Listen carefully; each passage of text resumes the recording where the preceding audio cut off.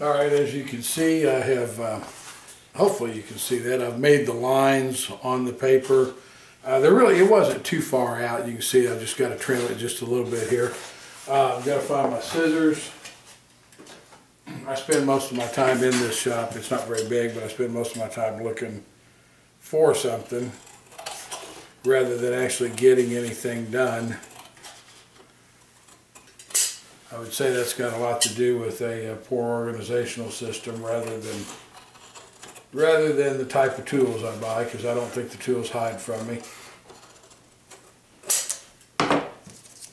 Alright, that wasn't too hard. Now I have an actual square piece of paper to work with. The first thing I'm going to do, I'm going to lay this pattern out. Now keep in mind, on this one, there's no coloring on either side. This one originally had a red outside. I don't know if you can see it. I think you can. And then a non-colored inside on the back. That means that I'm going to have to consciously keep remembering which is the outside and inside so that I don't end up designing the holster as a mirror image, because that doesn't really work that well. In theory, at the end of the day, it doesn't matter. You just turn the leather upside down, but it's harder for me to think if I'm working on it backwards. So I'm going to go ahead and make this cover. I'm going to trace this layout right now, and then I'm going to add the areas where I think that it needs to be added, and I'll show you again before I make the cut. I'll be right back. I'm back. Next step, as you can see, I have laid out a tracing of the small holster. What I'm going to do now is I'm going to have to take the gun and decide where I want to add leather for the new holster. It really won't be that much. It'll be maybe a ½ inch on each side, maybe a little bit more.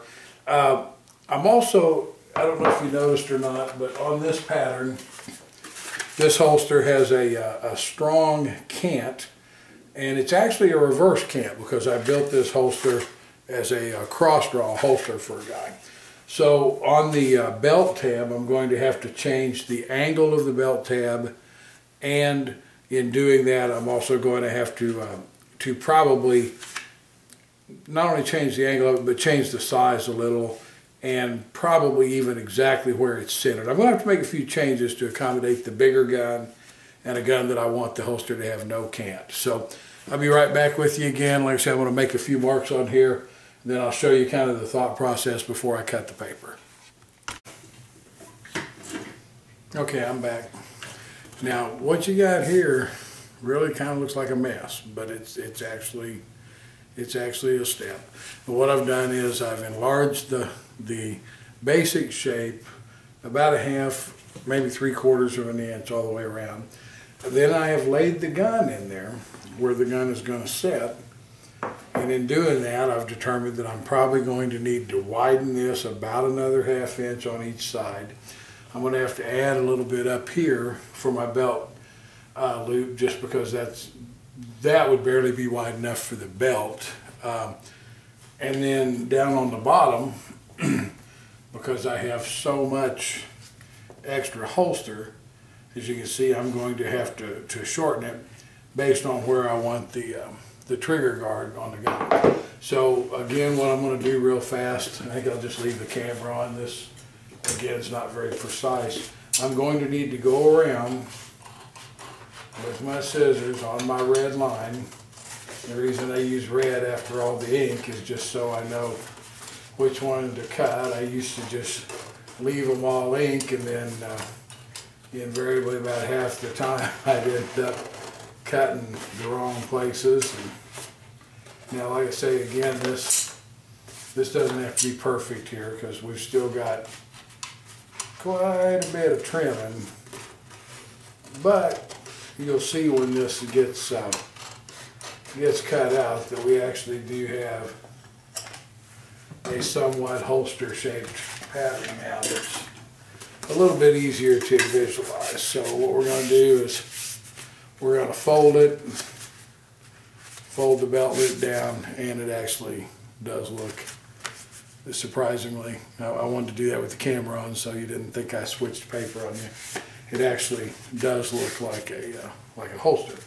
But as you can see when I put the gun in it, the holster's way too long.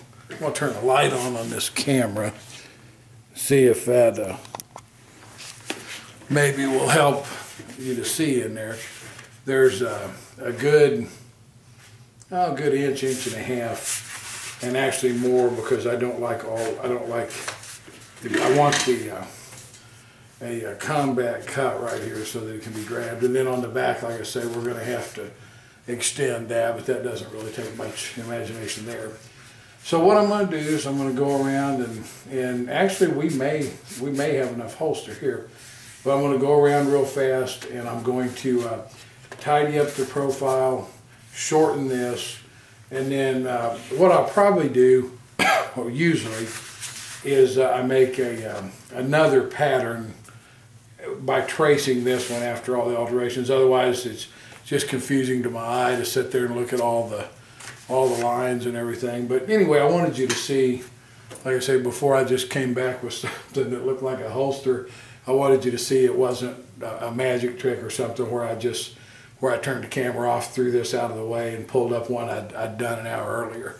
So anyway, I'll be right back with you. I'm going to probably, my guess is, trim at least an inch off of that. In doing so, a lot of times I get rid of the convex on the bottoms of the holsters. On a longer holster, I think it looks odd to be straight, but on a shorter holster, I kind of like a straighter look here. So I'll probably just round this off, bring this down straight, and then across here. I have a really strange tool, which is the top of a Zippo cigarette lighter. As you can see, these corners, that's what I actually trace most of my corners with. I really like the, again, I don't know if you can see that or not. It's not really easy to see the viewfinder, but those corners work out just about perfect for me for the shape. And so I'm gonna turn this off, make a few lines, shorten this up. The way that I'll do that is with the holster laid out. I'll determine, I assume you can see that, I'll determine how deep I want the gun to lay. And as you can see, allowing just a little bit of overage for the thickness of the leather, we're going to have quite a bit of shortening there. So I'll go ahead and get that done, tidy up this edge. I'll be right back with you, but we're actually just a few minutes from having a holster here patterned, and then I'll probably make a second video with the pattern showing the leather, just because I think there's a 10-minute limit on eBay, and I'm probably already, or I'm sorry, on YouTube, and I'm probably already getting close to it. So let me tidy this up, and then, like I say, when I actually start doing the leather work, I'll probably just make it a part two to this video.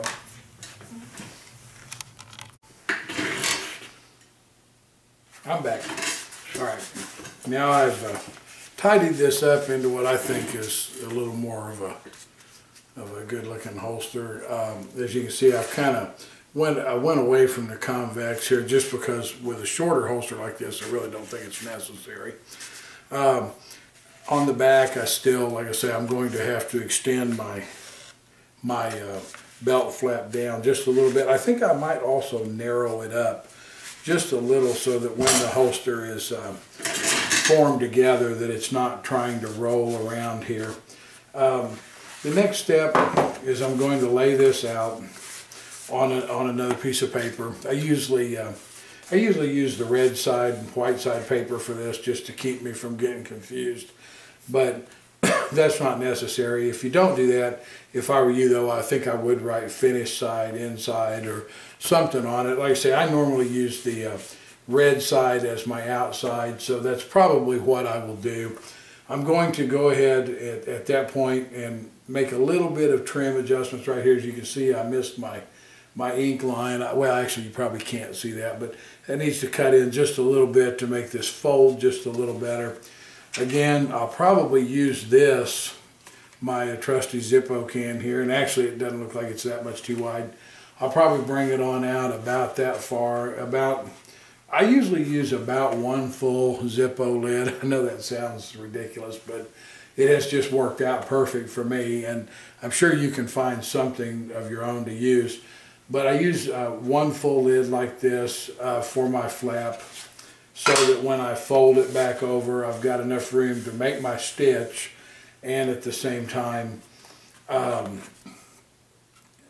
plenty of room for a good wide 1.5 or 2 inch wide belt. I also, when I do my final cut, I'll actually use the sander just like I was finishing the leather, and I'll go around and gently sand this down. The more work that you can do on the pattern, I have found out, by far the less work you have to do later with the leather. I used to just really slop out my patterns. I mean, if you think this looks bad, 2 years ago, my patterns, they look like stick figures drawn by, well, no, I won't even insult kindergarten kids. They draw better than I do. But they looked horrible, and it left me doing so much work at the end with the sander and the razor knives trying to get them. So now I found that the more you do when you start, by far the better off you are when you finish. So I'm going to shut this down. Is this going to take me a while? I'll actually have to be a little more careful with this one on the drawing. It'll take me 10 or 15 minutes. And what I'm going to do is retrace this over onto a piece of my, my final red and white finish paper. And then I'll bring that back on. I'll show you what the final pattern looks like. And then I'm going to, I believe, start another series and call it part 2. And we'll actually get into the leather work. I know there's probably a lot of you still sitting there watching this thinking this guy's a nut. This is never going to look like a holster, but it really will. Here's my, I don't know if you noticed or not, but down here's my Zippo corners. You can see I use that as my corner. I use it most places. I used to put a round corner here and sew the bottoms of a lot of my holsters. I found that it's a lot easier and the holster looks better just to leave it open. So you don't want anything to cut on the front, because when it's round, you actually want it level all the way around the bottom, not having a dish in it. But anyway, I'll be back with you pretty soon. I'm going to make a final pattern for this, and then one last real quick clip on this set, and then, like I said, we'll go into some leather. Thanks.